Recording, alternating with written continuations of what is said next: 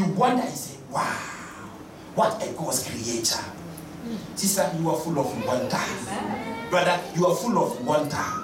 He made you so wonderful that nobody can even fathom who you are. So if I am commanded to love you, I shouldn't take a second to think about it. If I hear something bad about you, I must reason and say, how God made you, that's how He made you. If He has fearfully and wonderfully made me, that's who you are. Amen. Amen. I continue. He said, marvelous are your ways. Wait, when you read the NIV, he says, I am marvelously made. The word marvelous. Say marvelous. Marvelous. Marvelous. Marvelous. You're not pronouncing it well. Actually, it's marvelous. Marvelous. Yes. We those who used to be womanizers years back, when a woman is passing by, wow. Wow. That is marvelous. It's like your jaw want to drop. Marvelous. Marvelous. You are so marvelous. You'll be marvelous at how the person is. Sister, you are marvelous. So if such a person is made inside a structure, how can you talk about him when he's not there? How can you slander him when he's not there? How can you capot his image? Somebody that God has fearfully and wonderfully made, that when he's walking, he's marvelous. If you don't know the identity of somebody, it's difficult for you to capot it. From today, let us begin to love. Because the person that you are loving, God fearfully and wonderfully put him together. Ha! I feel like I preach, but I won't preach. Let me hit the verse 15. Say, my frame was not hidden from you, my structure. It was not hidden from God. When God made me in secret and skillfully wrought in the lowest part of the earth. Verse 16, he says, your eyes saw my unformed body. That's right. When your body was not yet formed, God's eyes was upon you. Let me ask this question. A pregnant woman and a lady who is not pregnant, who does God watch most over? Pregnant one. He said, your eyes watch over my unformed body. When God has not yet really formed me 100% in my mother's womb, He was watching me. So who are you to hate me? Anytime you want to talk bad about somebody, please remember this verse. That God's eye formed that person's unformed body. Amen. Amen. He says, when you pray, say, our Father. So we all have one single Father. So why all these fights? Why all this slander? Why all this? It's not necessary, brothers. It's not necessary. Today I admonish you that if you know who you are, your structure, let me move on to stature.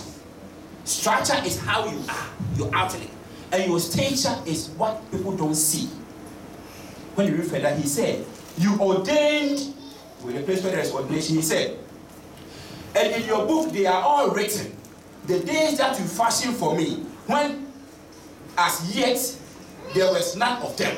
That means all your days, God has written your days in His book. A day that you love, God has written it in His book. A day that somebody will love you back, God has already written that in His book. Before your mother produced you, a book has already been opened. Amen. Amen. Amen. Amen. He said, how precious are your thoughts to me, oh God. How fast are the sum of them to me? Verse 16, I'm repeating the verse 16. It says, your eyes saw my unformed body. All the days ordained for me were written in your book. Before God, your mother brought you out, you had already been ordained. Ordination is not the only thing that you call the elders or the deacons, we ordain them. No. Spiritually, God has ordained you. That is your stature. The upper verse is your structure. This now is your stature. So if you are talking bad about somebody that God has ordained, be careful. It doesn't necessarily mean he should be up there sitting there. No. You just heard it. He said, all my ordained days. If you be 100 days on earth or 100 years on earth, God has ordained you. So, Brother Ima, if I look at you, I see you as ordained son of God. He said, if I see you as ordained daughter of God. So if I hear something about you, I say, excuse you, brother. that sister is ordained. I'm not sure that is true. Don't worry. I won't even ask him or her. I'll rather pray for him. That's how love is. Hallelujah. That's how love is. Love is not just buying kadoche for somebody. No. Love is when something heard that you go on this and even you pray for the person. That is love. Beloved, let us love.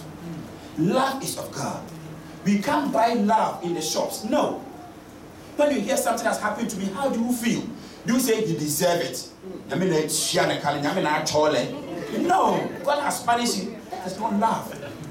Be love. Because now you have known my structure. You have known my stature. We are from one Father. And if God is our Father, we are all twins. We have the same eyes. So what you do to me will affect you tomorrow. Let us laugh.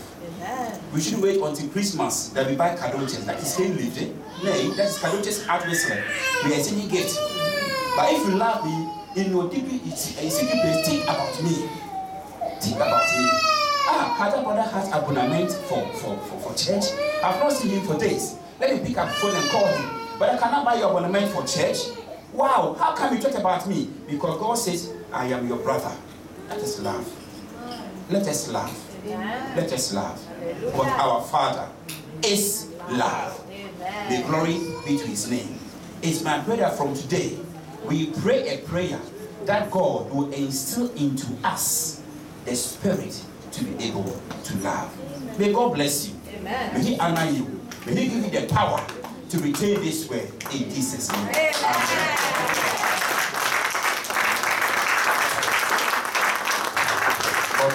Please, we are going to be on our feet, and our coordinator is going to lead us to pray about 5 minutes. Amen.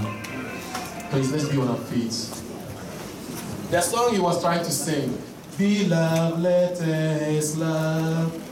Love is of God.